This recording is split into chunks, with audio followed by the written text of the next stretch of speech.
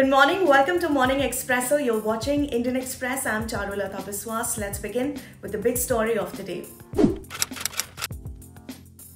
The Karnataka government on Monday informed the State High Court that efforts have been initiated by the state to ensure that officials of its education department do not act in an untoward manner with Muslim girl students while implementing the court's interim order that barred religious symbols in colleges where dress codes have been prescribed until the matter is decided.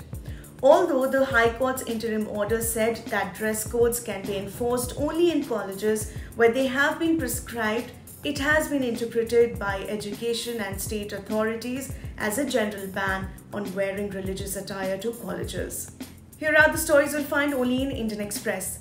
An investigation by the Indian Express revealed that days after US-based Freedom House and Sweden-based V-Dem Institute downgraded Indian democracy, the Ministry of External Affairs prepared a detailed slideshow and a talking points list to showcase Indian democracy the Indian way.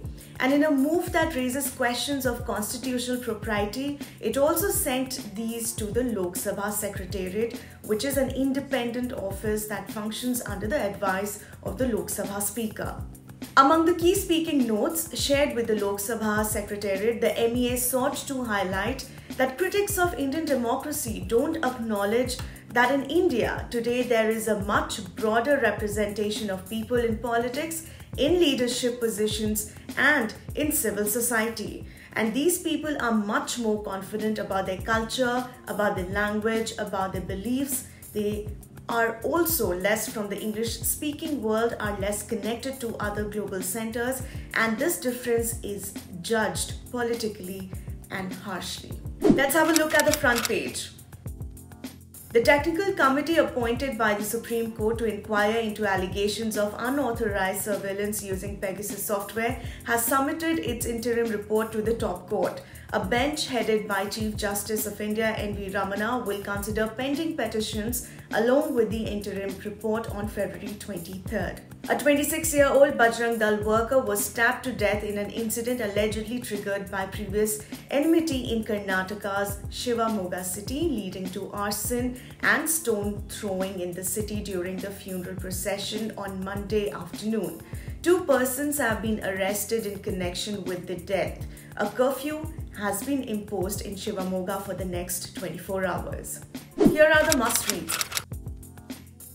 As elections in Uttar Pradesh move eastwards, Avara Pashu or stray cattle is becoming increasingly potent an issue for the Bharatiya Janata Party.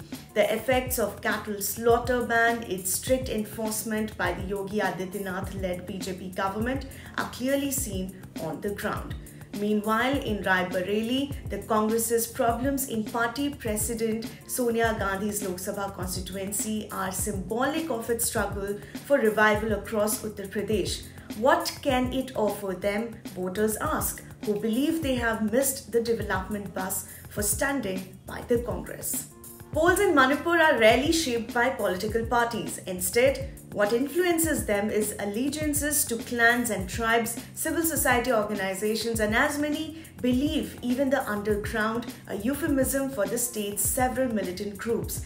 Then there's the perennial hill-valley divide and of course the abundance of defecting candidates. This tiny hill town captures it all.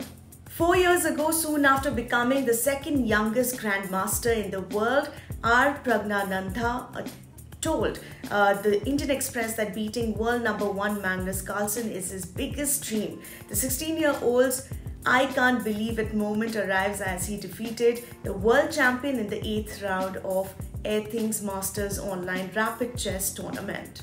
And in today's Delhi Confidential, Bihar Chief Minister Nitish Kumar as a candidate for the president's post, with the BJP state unit keen on replacing Nitish, opposition leaders hoped the party would give it a thought. And finally, in this episode of 3 Things, we discuss how a special court sentenced 36 people to death in the 2008 Ahmedabad blasts case and how investigators seem to have failed to tie loose ends in this matter.